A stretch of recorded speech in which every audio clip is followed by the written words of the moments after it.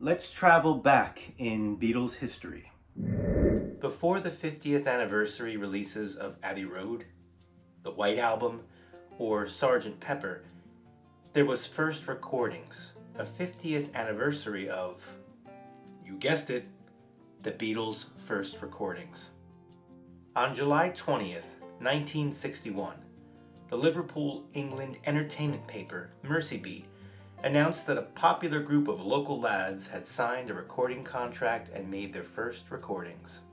These recordings, produced by Bert Kaempfert for Germany's Polydor Records, would soon be overshadowed by all the Beatles would accomplish recording at EMI. But this hasn't stopped countless reissues of those first recordings. I have no less than a dozen reissues of the Polydor Sessions recordings in my collection, including a Bear Family Records all-out box set edition. And this collection is by no means complete. Do you have a title in your collection that includes these early recordings of the not-so-savage young Beatles? Let me know in the comments. This video will focus on the Time Life Universal Music release that was issued in 2011 for the 50th anniversary of the Beatles' first recordings with Tony Sheridan. More accurately, these are mostly Tony Sheridan's first recordings with the Beat Brothers. More on that later. My channel has really been gathering a fantastic flock of fab followers. If you're new here, consider subscribing. And click that bell icon to receive notifications of new content so you won't miss a single upload. Released on November 8th, 2011, this is the Beatles with Tony Sheridan, First Recordings, 50th Anniversary Edition. This collection culls together all of the existing recordings that John, Paul, George, and Pete Best recorded while providing vocals and backing music for competent performer and Elvis wannabe, Tony Sheridan, in addition to 2 recordings of their own. I like the clever design here with the 1 in place of the I in the word first. Reminds me of another numbered release. This collection came contained in a slipcase.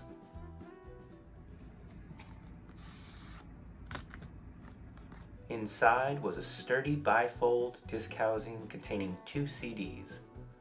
Disc 1 featured all original mono versions of the Kaempfert sessions, while Disc 2 featured all original stereo versions. Bert Kaempfert was more than proficient as a producer, and these recordings are uniformly excellent. Technically speaking, there are no better recordings of the Beatles before they were the Beatles. Also included within the slipcase was this 36-page booklet with liner notes by Hons Olof Gottfridsson. That's a solid name. All kidding aside, old Hans scored a Grammy nomination for Best Album Notes, losing out to the album notes for the Ray Charles release, Singular Genius, The Complete Singles. Ironically written by Billy Vera, best known for his work with Billy Vera and the Beaters. I wonder what Billy is doing at this moment. Let's take a closer look at what was included within this booklet. A ubiquitous take on a Sgt. Pepper reference is a solid way of getting started. Nice job, Hans, old buddy. Hons Olof Gottfridsson. The liner notes go into the history of how these recordings came to be. We are guided through a timeline of the Beatles' early days, starting with the lineup of John, Paul, George, Stu Sutcliffe, and Pete Best. We learn how the boys embarked on their first stay in Hamburg, perfecting their craft, performing long hours in clubs within Hamburg's red light district. I mean, this is the Beatles. That must have been great, huh? Not so much. The boys didn't get along so well with the manager of the clubs they were playing, and he would shout at them, "Put on a show!" Apparently, he wasn't too impressed. George, being underage at the time, and some good-natured arson on behalf of Paul and Pete also created problems with local authorities. I get the whole underage and the red light district argument, but who's the cotton-headed ninny-muggins who gave Paul a hard time about some fun, old-fashioned arson? It's not like the guy's a pyromaniac or anything. Anyway, the notes go on to explain how during their initial trip to Hamburg, the Beatles met rocker Tony Sheridan. When the Beatles returned to Hamburg in April 1961, Stu had left the group to study fine arts and had shacked up with German art student and photographer Astrid Kircher, whose photographs appear in this booklet. Unfortunately, individual photo credits are not distinguished. One stark photo that really caught my eye is this shot, with the Beatles looking more like a group out of the 1970s punk scene than the early 60s. Imagine Johnny Rotten, Paul, George, and Ringo. Weird. With the exit of Stu, Paul took over playing bass for the group. The remaining four Beatles, John, Paul, George, and Pete, went on to play a 14-week engagement at the Top 10 Club, where they teamed up with Tony Sheridan. It was during this time that Bert Kaempfert paid the Top 10 Club a visit and asked the boys if they wanted to record for Polydor. They were set up with a recording contract, and after having signed, each member of the Beatles wrote out a one-page biography, featured in their own hand in this booklet. Now that's exciting to see. The notes continue with the recording sessions, which took place at a small orchestra hall known as Friedrich Ebert Hall over 2 days in June 1961. 2 microphones were placed on stage, and portable recording equipment was set up by Karl Heinz and his assistant. The recording was made live to stereo on a 2-track tape recorder, and the mixing was done on site with no overdubs.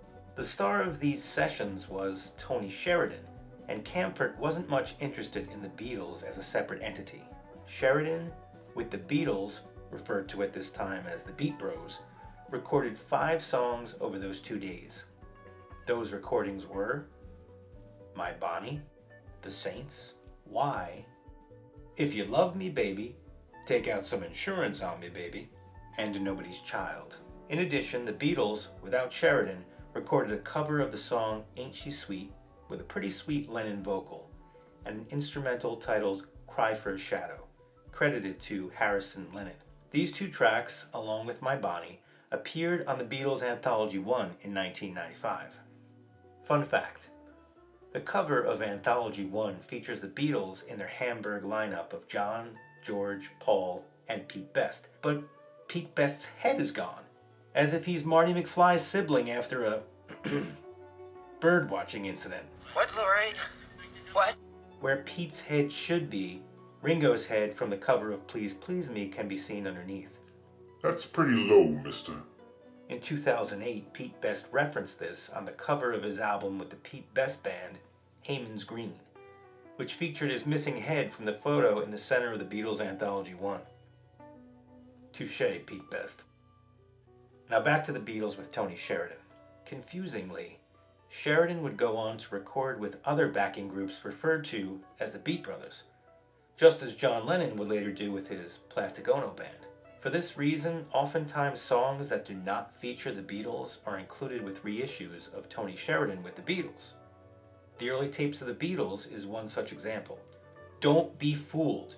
The only recordings that exist of the Beatles from these sessions are the 7 previously mentioned recordings, plus 1 additional recording I'll cover in a moment. There are variations on most of these songs, but still, there are only 8 songs from the Polydor recordings. The notes contrast the failure of the first trip to Hamburg with the great success of the second trip. The Beatles returned to England with tales of their triumphs and were written about in the Mersey Beat fanzine.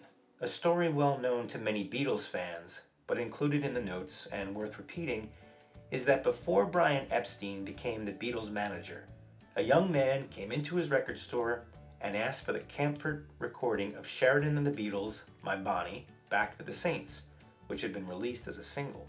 While it may not be likely this was the first time Epstein had heard of the Beatles, the encounter certainly piqued his interest in the group and set the stage for a visit to the Cavern Club to check out the group for himself. Also mentioned in the notes is the infamous Decca audition from January 1st, 1962.